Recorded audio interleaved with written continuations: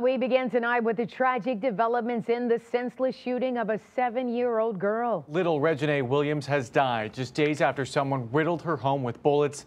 Thank you for joining us on this Friday. I'm Alan Campbell. And I'm Carolyn Clifford. Reginae was just sitting on her couch Wednesday night when the gunfire rang out.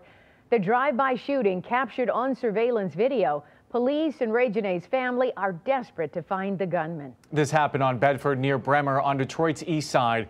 7 Action News reporter Kimberly Craig is live in Detroit with the heart-wrenching message from the family. Kimberly? Yes, Alan and Carolyn, we know killers talk, their family and friends do too. Now this family needs someone to talk to detectives or make an anonymous call to Crime Stoppers. The coward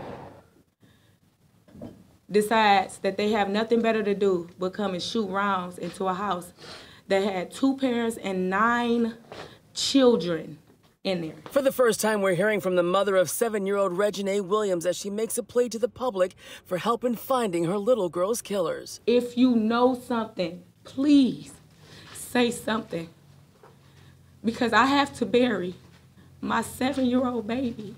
I'll never get to touch her again. I'll never get to see her again. These shootings in our community must stop. We're talking about children. It was Wednesday night around 8:20 when a dark-colored vehicle drove up to the family's home on Bedford near Mack on Detroit's east side and opened fire.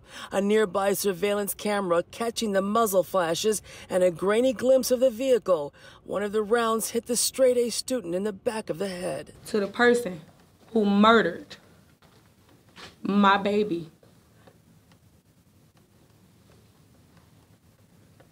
I first would like to offer you Jesus Christ. Detroit, we're better than this. When COVID hit, this community came together. We worried about our elderly grandparents and parents, and we wore masks. We became the national model for watching out for each other. Isn't it just as important to watch out for our children? Hard-working family.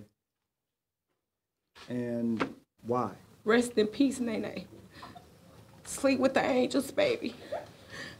You're safe now, in God's hands.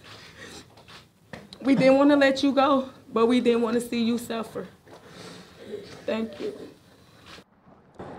So make that call to Detroit Police Homicide Investigators or Crime Stoppers at 1-800-SPEAK-UP and you will remain anonymous.